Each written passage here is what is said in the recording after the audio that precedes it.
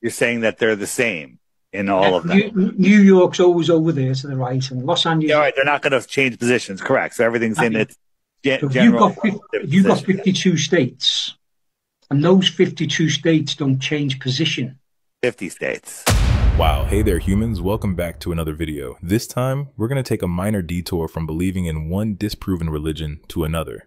Flat Earth? Wait, don't swipe away. There are really still people who believe the Earth is flat. If you are one of them, type flat in the comments below. I would love to speak with you. We have one of my personal favorites, Simon Dan, poking at one of the most famous flat people, Flat Earth Dave. If you want to see my full commentary, click your buttons. Let's get 20 likes and I'll post it. All right, let's skip forward to the proof the Earth is flat.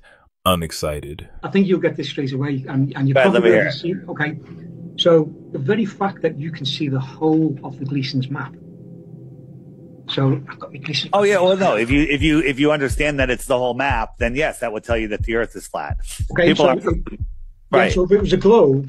Yeah, of course. That's if you can see the Gleason's map, if you understand it, you know. Yeah.